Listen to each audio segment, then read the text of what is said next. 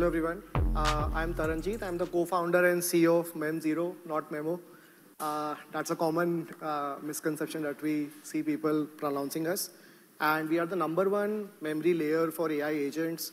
And we have already been serving like a lot of agentic frameworks and customers out there. But let me first tell you, why memory is needed and why memory is important. Everybody is trying to create an AI agent, and in the flow that they are, creating an agent, there is a critical limitation which AI has, which is like AI has amnesia. And due to this amnesia, there is a lot of problem that comes up. The first problem is, models and agents tend to forget everything that you tell them. And this leads to user frustration. User have to tell them again and again. In this example, you can see that this user who is vegetarian is getting a non-vegetarian, recommendation as an answer.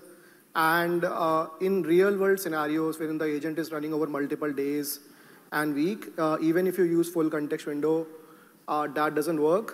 It will increase your cost and it will increase your latency. So, our belief is memory is a default primitive in an agent.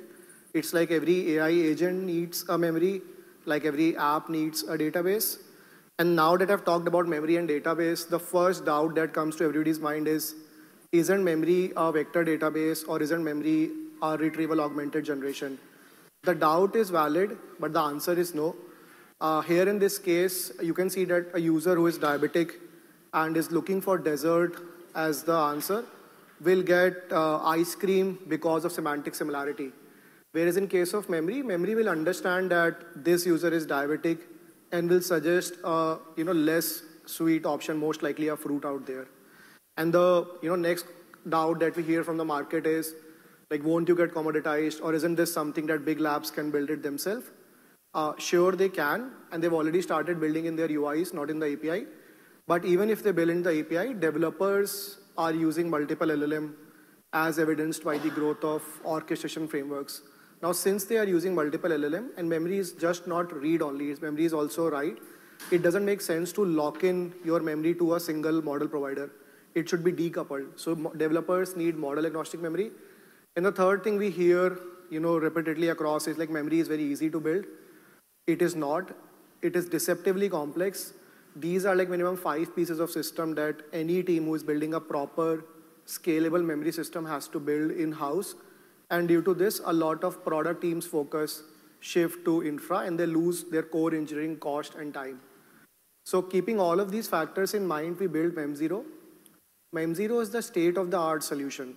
In just 3 lines of code, teams of any background can add memory to any AI agent or LLM application, and we provide production-grade memory performance. You can see like it's just .add and .search. These are 2 API primitives. And we need one entity ID. In a lot of the scenarios that we have seen so far, the entity ID that developers and companies use is an user ID, but it can be custom. It can be team ID, it can be project ID. It depends on you as a developer or as a company of how you want to maintain the memory. And we also help you save cost because of efficient token management. Now let me explain you how we work and what's the technical sweet sauce behind Mem0. So behind the hood, there are 2 important pipelines that we have built in. The reason I'm calling pipeline because it's like deterministic in nature.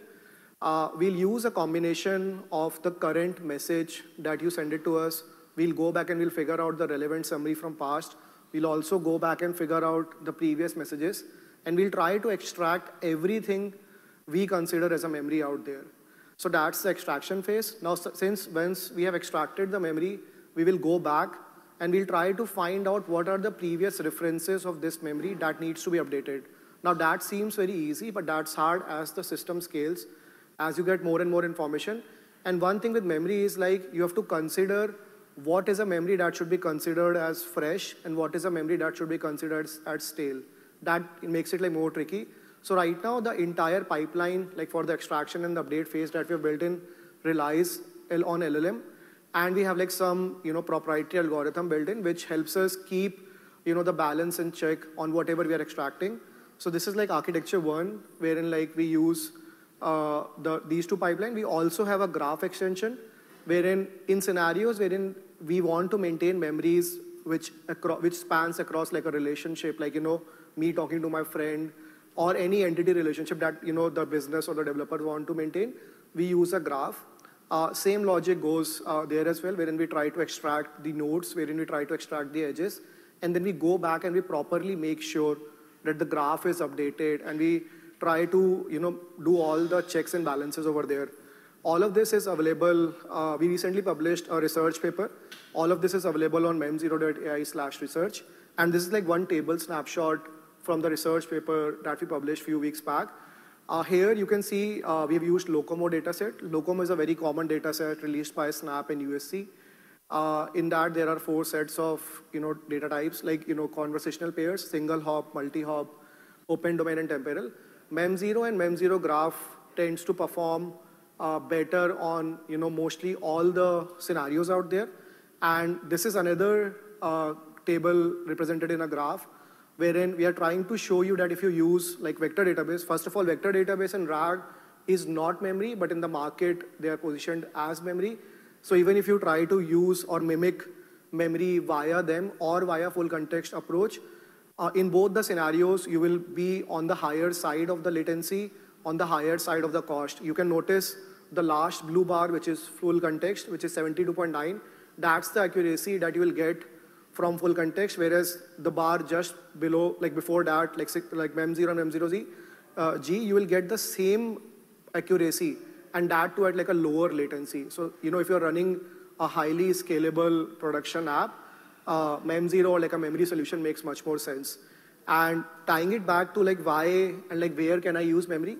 So memory is a default primitive in agent. I think the market is now realizing that whenever you're building an agent and you want the agent to contextualize with respect to any entity out there, you need an agent.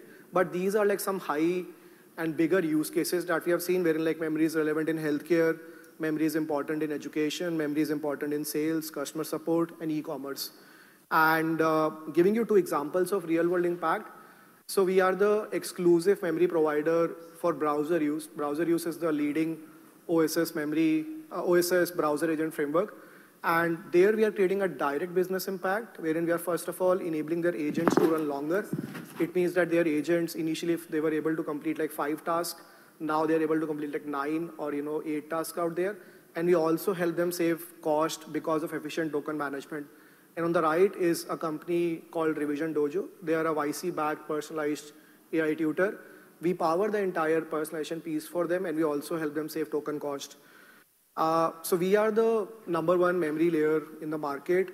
We are, powering a lot of agentic frameworks. We are the exclusive memory provider in the Agents SDK released by AWS a few weeks back. We power the memory for browser use. We power memory for Mustra, Langflow, Diffie, etc. And we recently crossed 1 million Python package downloads a month, and we're big on GitHub. And our vision is to build a memory passport, which is going to be as universal as email, which will allow you, me, and everyone in the room to carry our memories, to own and carry our memory across any app or device that I interact with. And to do that, the first step that we have taken is we built in open memory container. That's for engineers, wherein we allow any engineer to seamlessly own and carry their memory across Claude and Windsurf or Cursor. So that's like maintaining conversation continuity for engineers out there. And all of this is achieved by a very small team. I built the first GPT store right when ChatGPT was launched and scaled it to 400,000 monthly active users. Deshraj, who is my co-founder, used to lead AI infra at Tesla Autopilot, and Prateek, who is a founding engineer, is a strong researcher in agent memory.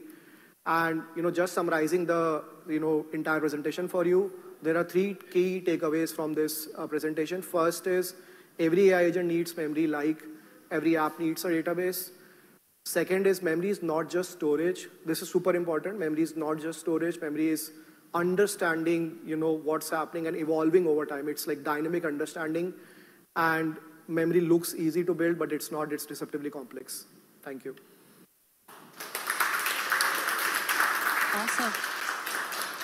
Awesome. Starting off strong. I think we have a few minutes if you want to do some questions. Yep. Anybody have questions? Sure. I'll pass around the mic. So I'm not familiar with your project, so maybe naive questions. But in the classic computer, memory have a lot of different architecture, has cache and also has memory retrieval algorithms. Can you talk a little bit about your memory architecture, and do you have any kind of similar schemes as the classic computer memory? Yeah, I think it's a good question wherein people who are not so deep in AI have this doubt. My answer is, if you're talking about classic computer architecture, you can consider memory as something that there is a smart script that is taking information from your hard disk or SSD, putting it into RAM so that the next action can be done, and then flushing it back. So that's what memory is in real world scenario wherein you're building an agent, consider it like a human. And as a human is progressing in his life, a human is learning information, that's adding memories, and human is sharing information, that's retrieving memories. So you can refer back from that. And just on the basis of these two principles, the first architecture that we have built in is a hybrid data store approach, wherein we use a combination of a vector database, a graph database, and a key value store like Redis. So our first learning was that instead of putting everything into a vector database, if you try to organize the information according to the database that it suits in best, half of the problem is solved. So we try to organize relationship in a graph database. We try to organize semantic and episodic types of memory in a vector database sort of scenario, and we try to keep facts and things that most likely won't change in a Redis. So that's first architecture that we have built in. And it relies on the understanding of, as I said, on the human and the computer principles out there. Yeah, totally agree. So the combination of vector plus graph is probably going to be. So are these architecture descriptions in your paper? Yes. Okay, great. Thank you. Thank you. Perfect. I think we do one more. You mentioned a problem with memory getting stale. Do you mind discussing some approaches that have worked and have maybe failed? Yeah, I think that's a very hard problem because, since we are a horizontal layer and we, interact with a lot of developer, every developer has different expectation. So the way we have built in, the way we have solving this problem, which is the first and second item is, we are using this concept of how many times a memory is getting accessed. So it's a combination, it's a scoring layer that we have built in on the cloud version, which is using a combination of relevancy, importance, and recency. And we have a lot of background jobs running on the cloud, which will help us, which will go back and which will, understand that, okay, today these many memories were accessed and these memories touch upon these past references. So we should increase their, last access time, so the next time they become more important. So that's what we tried in. We initially tried doing a lot of approaches around, re-ranking. But so far, this is what we have. We are building our own custom re-ranker, which will help us in understanding what is something that should be prioritized. But the hard part here is that every domain or every business that we interact with has some custom logic.